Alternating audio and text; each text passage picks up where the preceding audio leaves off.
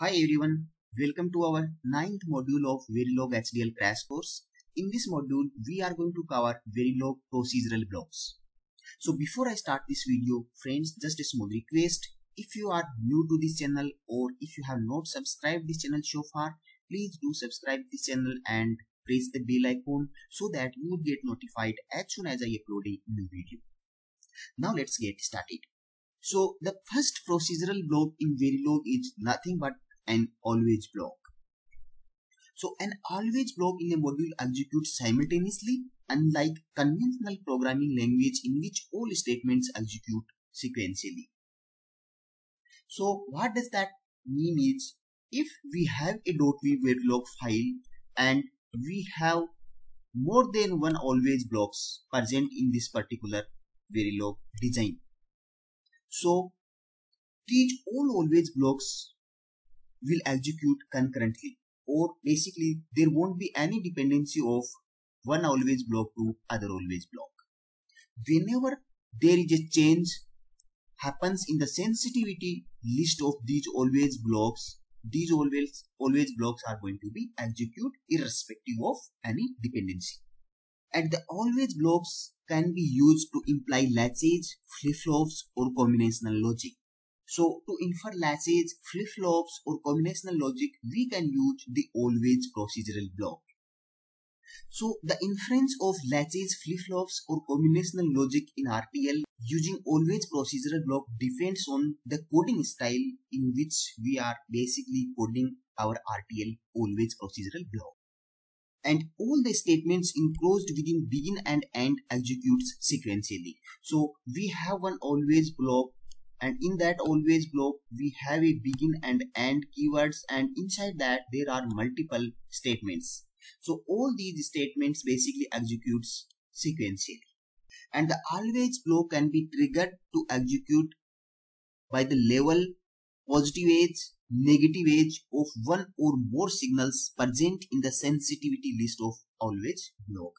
So basically a always block can be triggered by any changes in the signals which are present in the sensitivity list of always block. So what is the sensitivity list? Sensitivity list is nothing but whatever we mention here after @ keyword. So these signals, event 1, event 2, these event 1 and event 2 is nothing but a change in one of the signal. So that change can be a level sensitive change or an edge sensitive change. We will cover this in more details in incoming slides. And the next point is procedurals can be named.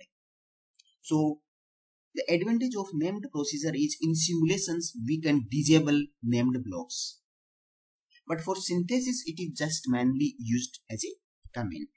Or basically there is no extra benefit of using named block in the RTL which we are going to synthesize. But during simulation basically we can enable or disable the blocks if they are named block. So here is the syntax 1. We have a always @ then these are the event 1 or event 2, or there can be multiple events. So these all events are separated by the keyword or.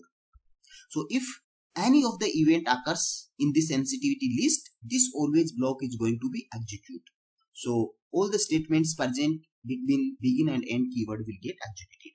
The second type of syntax for always block is we have the always @ and then we have the multiple events here, then begin and end keywords, and here we can have the name of that procedural block. So by using the name of this procedural block, if we are using the always block in our test bench, we can enable and disable that particular block by using the name of this block and the keyword disable, which we have covered in one of our previous videos. Now let's see some examples. So here if you see we have always @ A or B. So if there is no positive edge or negative edge is mentioned along with the variable name, that means those variables are level sensitive. So if any changes happens on those variables, like if the variable changes from 0 to 1 or 1 to 0, this always block is basically going to execute. The second example is always @ positive edge clock. That means whenever there is a positive edge happenings on the clock signal, this always block is going to execute. So this is nothing but as triggered block, and this is level triggered block. Now to implement the sequential circuits or flip-flops or resistors, we have to use the edge sensitive triggered always blocks. And to implement the combinational logic, we have to use level sensitive signals in the sensitivity list of our always block. So I hope this is clear. Now the next procedural block in Verilog is initial block.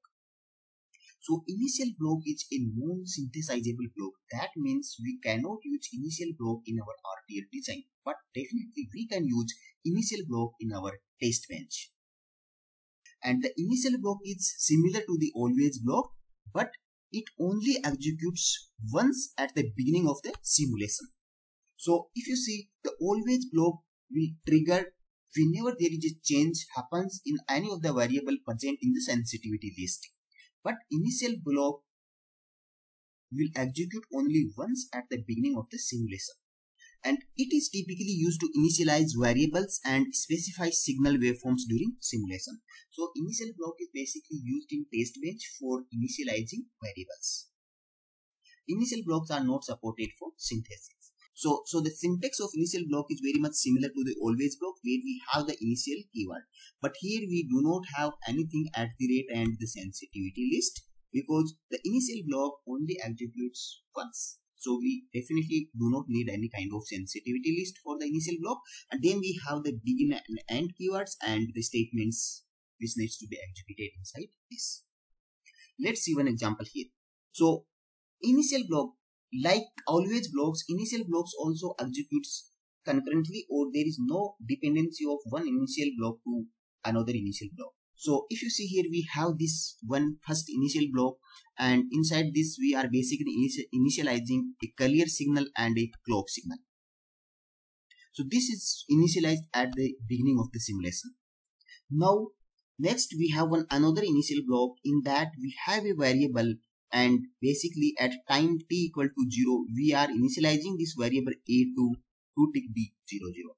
Now after 15 time unit, this is an inter-assignment delay. So after 50 unit, a will get basically 1. So at time 0 the value of a was 0 0. At time 50 the value of a is 0 1. And then after next 50 units, that means after 100 time units, we are assigning the value 1 0 to the variable a. So at time 100 the value of variable a will become 1 0. So this is how we can make use of initial block in our test bench. If we want to basically drive some signals, we can use the initial block and we can basically assign the value something like this. So I hope the two types of procedural blocks used in Verilog HDL, which are always block and initial block, are clear to you. If you have any doubts, please write down in the comment section. Also, if you like this video, please hit the like button and do not forget to subscribe this channel so that you will get notified as soon as I upload a new video. Thank you very much.